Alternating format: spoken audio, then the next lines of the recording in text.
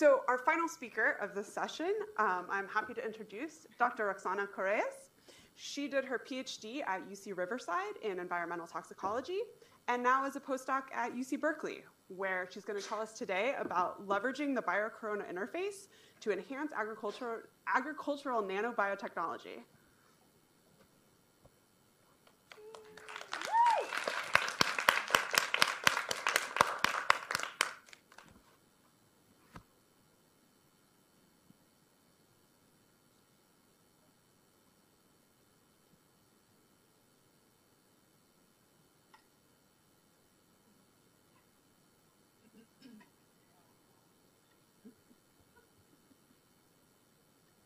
So hi, everybody. I just want to start off and say thank you for being here and thank you for this opportunity. I'm really happy to be talking a little bit about the research that I've been starting at Berkeley and hopefully convince you that this is interesting. So I want to talk a little bit about my trajectory into academia. So I started off at CSUN, which is Cal State in Northridge. I participated in this program called the NIH RISE program. So through that opportunity, I got experience in a research lab. So I helped look at RAD1, RAD10 protein complex recruitment in double-strand breaks. And I really liked the protein aspect of it and didn't like so much the DNA work at that time. And I think that now as a PhD, I understand how important the DNA work is. But anyways, that's just a little tidbit. But I then did a REU type thing with the Forest Service, and so I got some environmental exposure and basically making maps of invasive species, and that was really cool. So I really liked both components. And during my time at CSUN, I got exposed to nanotechnology, and I really wanted to look at that more. So at Riverside, I did a lot of toxicological assessments of engineered nanomaterials and their biocoronas, which I'll talk about in a little bit. And I'm trying to follow that up now in plants. So to get started, I want to talk a little bit about the burdens of agriculture. So it's estimated that within 30 years, population will rise or increase by 3 billion people, which is immense. And so there's this huge demand to increase food production, but unfortunately, that will affect our natural resources, particularly groundwater, deforestation, or land use. So there's a really critical need for sustainable options. And one of those options may be nanotechnology. And so while there's been many formulations of nanomaterials, nanosensors, nanopesticides, nanonutrients, I really want to focus on the genetic component of nanotechnology, how we can functionalize nanomaterials with nucleic acids, proteins also, introduce those into plants, and hopefully see a transgenic response or a transient expression. So when we think about nanoparticles and how they enter into plants, we have to take into consideration their leaf and tissue morphology, but also the cellular aspects. So under the leaf of a plant, there are stomatas, which have a rough opening, or they're roughly about 20 to 70 microns, and that really varies depending on the species. But plants have a very thick cell wall composed of cellulose and lignin, and essentially they're quite difficult to penetrate or introduce. For example, if you put a little droplet of a nanoparticle solution, it doesn't necessarily make its way into the leaf tissue. So how can we introduce these nanomaterials in a more efficient way is very critical. And so we want to bypass this cell wall layer and make our way into actual plant cells with their nuclei. And so factors to consider are currently in the literature, it seems that nanoparticles that are below 50 nanometers in size are able to make their way into plant cells and bypass this cell wall layer. So one of these really cool candidates for introducing genetic material into plants are single-walled carbon nanotubes. They are high aspect ratio materials, so they have a really small diameter, anywhere between 0.5 to 2.5 nanometers in diameter, and then lengthwise they're quite large. We can think about this in terms of how they make their way into the leaf tissue, right? So they can potentially, it seems like they would enter more preferentially if they are introduced more like a needle. And so we actually inject these into plant cells. And the interesting thing about nanotubes is that they have a really strong intrinsic near-infrared fluorescence. And so when they're introduced into biological tissues, it's really, it's easier to image them because of this phenomenon. And within nanotubes, so this is just one type of nanomaterial, but you can roll up this nanotube in 11 different types of conformations. So nanomaterials are really amazing in the fact that one core material can have so many different aspects to it. And even, for example, here the chirality has changed, but size also has an influence. Surface chemistry has an influence on how these nanomaterials engage with biomolecules and in cells. And one last thing that I want to touch upon with these SWINs is that they are able to absorb these nucleic acids, particularly RNA, and protect RNA from degradation. So I'm sure we all are all familiar with the fact that RNA is very easy to degrade. So this is really, really phenomenal. And so I want to just touch a little bit upon some of the work that was done by a previous grad student in the Landry Lab, Gozde. She's now at Caltech doing really cool stuff with tomato plants. But the idea here was that she took some nanotubes and she essentially prepared them so that they are wrapped with single-stranded RNA, that when it comes together, it's able to form double-stranded RNA that can combine with gene silencing complexes for post-transcriptional gene silencing. The issue with these nanotubes is that once they're wrapped with a type of biomolecule, it's very difficult for them to desorb, especially in an aqueous environment. They don't like to be in this really aqueous environment, so it's not very favorable for these nucleic acids to desorb from the surface of these tubes. But in the presence of biomolecules, or in the presence of these really complex fluids, these nucleic acids are able to desorb, and we see adsorption of other biomolecules on the surface of the nanotube with a higher affinity to the surface of the nanotube. And so what she was able to see was that through this process of delivering these nucleic acids into a transgenic mutant of tobacco, she was able to see that the SWINs are able to deliver these materials into the plant cells and efficiently silence this GFP expression, which is really cool. Like, I really was like, wow. But follow up, I'm not necessarily interested in this process. I'm more interested in what happens at this level, which is a little niche. But what are the biomolecules that absorb onto this carbon nanotube, and essentially what happens to this nanotube in plant cells, right? So this is really cool. Like, this is awesome, and hopefully we get to a point where this expression is really stable and can be passed on to from generation to generation. But the issue, I think, here is what happens to these carbon nanotubes. Do they degrade in the plant cells? Where do they end up being stored? Or can they actually be removed? So those are things that I'm really interested in. And hopefully by studying these biomolecules, we can answer those questions. So I want to just talk a little bit about the biocorona, right? So this is these absorption of these lipids and proteins and nucleic acids on these materials. The really cool thing about this phenomenon is that there are so many studies in human cells that show that this biological identity on this inorganic particle can drive so many downstream processes. And within plants, it's really unknown, which I think is really, really fascinating to me. There's so much potential to try and understand. But we know that from the literature that these biomolecules will interact not only with cell receptors. I think the thing here is that these biomolecules are very diverse.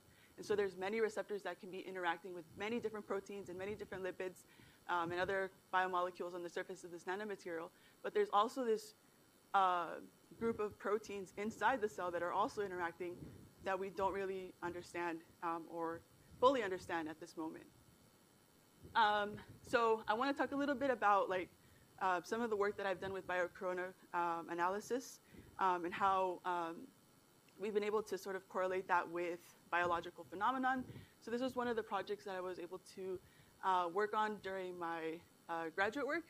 So the idea here is that these nanoparticles undergo this digestion system. It's simulated, and the idea is that these nanoparticles are then introduced into a gut model. And the gut model, essentially these nanoparticles will pass through this first layer of cells, make their way through the transwall membrane, and essentially we should see the nanoparticles in the basolateral section of this well. And so we observed that there were a lot of free fatty acids in this lower layer. And we were really curious as to why that was happening with these plastic nanoparticles.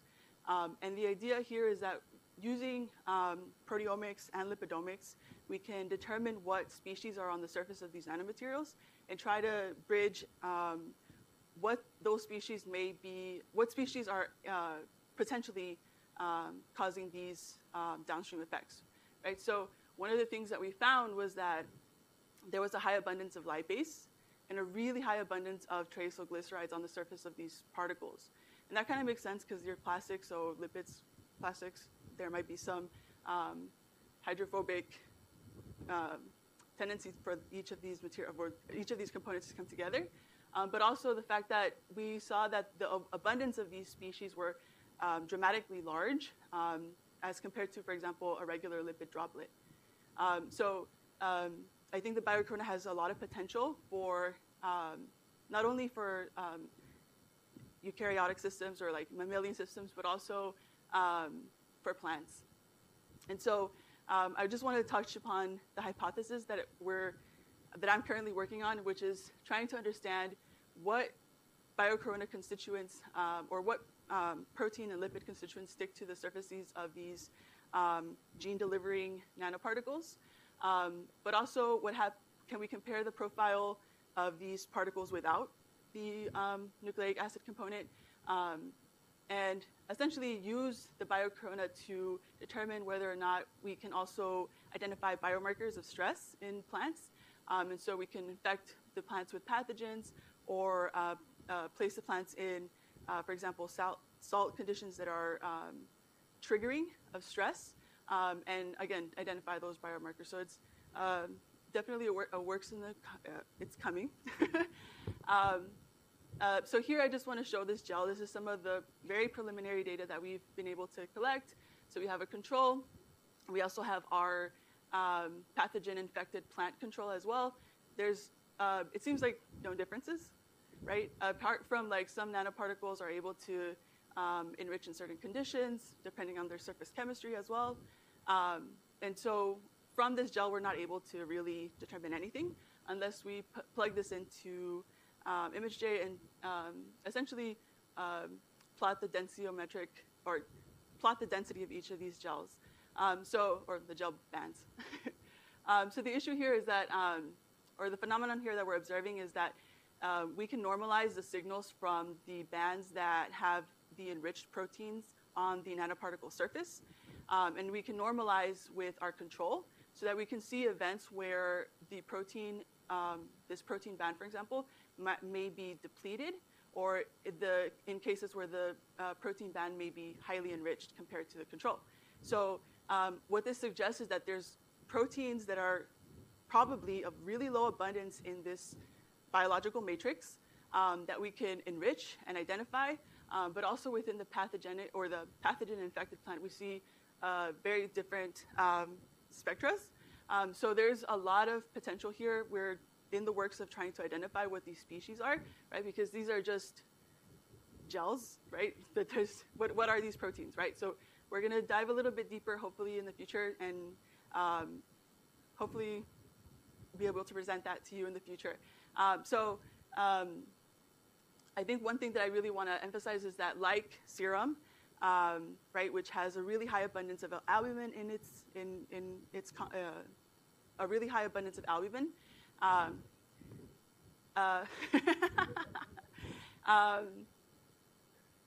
Plant fluid actually has a really high abundance of this protein called rubisco.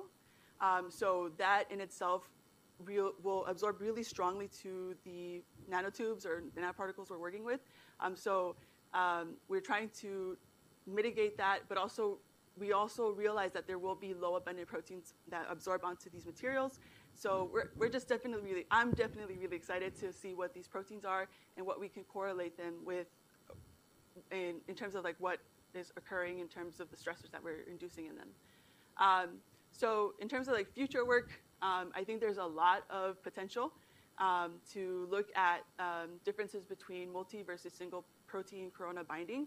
So a lot of the literature that is available on biocorona is, they characterize the corona and identify like hundreds and hundreds of proteins that stick to this material, and they pick one, and it's usually albumin, right? And then they go, okay, well, let's measure the binding kinetics, and can we desorb that protein, and how does that affect the cargo load? That's great.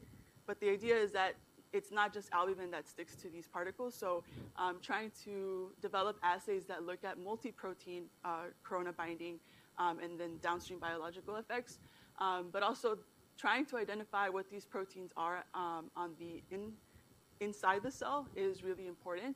And again, the main goal is engineering better materials. So we know that, nobody wants a nanotube inside of their body. I don't want a nanotube inside of my body. But for example, these more biologically relevant materials are worthwhile to look at their biocorona formation. And I think that that's also really understudied.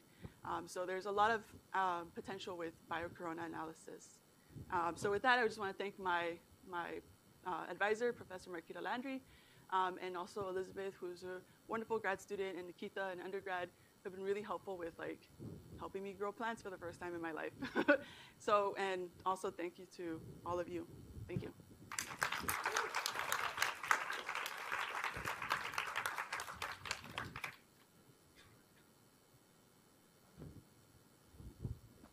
Very interesting. Okay, how do you make a squint? So that's a really good question. So the squints that you saw, like all those beautiful different colors, that's like ideal, right? Okay. So when you make squints, you can exfoliate like a carbon source, like for example, a lead pencil, and get a really thin layer of graphene. Exfoliate that longer so that it rolls up. And the idea is that there's a mixture of all of these different types of chiromoieties of the single wall nanotubes. So we can use chromatography to separate out each species. And you don't have, you kind of alluded to this, there's no way to like get them out of the organism once you put them in, or? In humans, so in humans, not humans, but human cells, there's this idea that if the material gets coated with biomolecules, it's harder for it to degrade. Okay. But if it's coated with certain types of polymers or surfactants, that may help it degrade, right? And so in plants, though, we don't really know what happens. A lot of these studies that look at like using these materials to introduce biomolecules into plants don't really follow up with like what happens after. Very cool. Oh, that was a great talk, and you made a big, back here, sorry. You made it really clear how powerful these materials can be, and there's so many applications in medicine and other things, but there's also a downside, right, with nanoparticles and environmental contamination, and there's a lot of concern there. Right. So I was wondering if moving forward, that's going to be something you're looking at, or not really? Yes and no. I feel like, based on like the work I did during my PhD, I feel like it's really questionable, like these toxicological assessments. So for example, if I prepare swints and have all these like different, this broad collection, another lab could try and prepare them the same way, and they come out completely different.